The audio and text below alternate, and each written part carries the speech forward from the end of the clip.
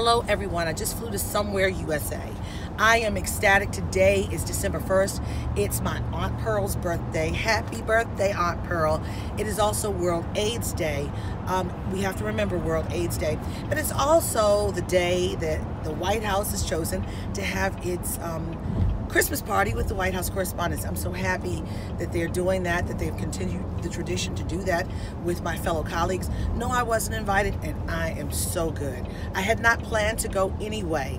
The White House has placed a target on my head. They did that in August when they did that campaign ad calling me along with other people who were not White House correspondents, but people who were talk show hosts as the enemy. So with that said, I will not break bread with someone who considers me the enemy and puts a target on my head. And I will continue, though, however, to respect the president and the highest office in the land. But I also am emboldened and empowered by the fact that the First Amendment covers me. Freedom of the press. To all my colleagues who are at the party, I hope you enjoy. Get some cookies for me. Talk to you later. Bye.